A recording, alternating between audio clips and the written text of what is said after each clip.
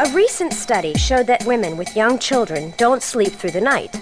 Researchers were at a loss to explain why. They could have asked me. Taxi!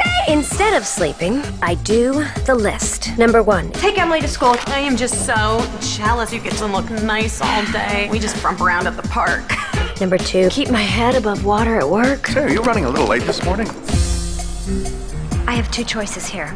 The man's excuse, bad traffic, down power lines, faulty carburetor, or mammogram. Oh!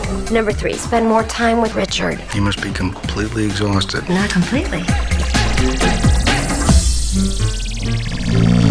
Number 4, the kids. Kindergarten bake sale, Christmas lights, birthday party. I don't know how you do it. I don't know how you do it. I don't know how she does it. All those children. I have 2. So impressive. You have 4. Yeah, but 2 of mine are twins. Jack Abelhammer in our New York office has sparked to a proposal, and he'd like to meet the author. Oh, God! Sorry. How long have you been there? Long enough, but go ahead if there's anything else you need to adjust. This could be a big step up. Gives your kids a chance to spend all that extra quality time they've been hoping for. With your nanny. Did you take Ben to get his haircut? Yeah. Oh, that was his first haircut.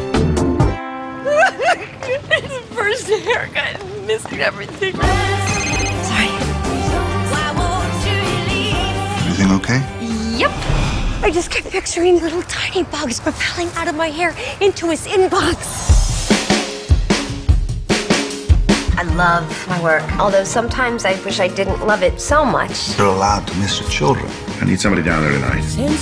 We can't go on like this. Yeah, quit, Kate. Don't you think about not having to worry about priorities all the time?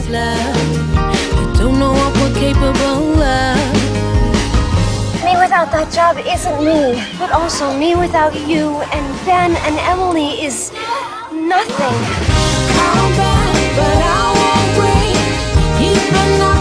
We're just about to make the biggest mess out of our entire lives, and you're going to use sex to pretend everything's okay? Is that the plan? Yes. I like it.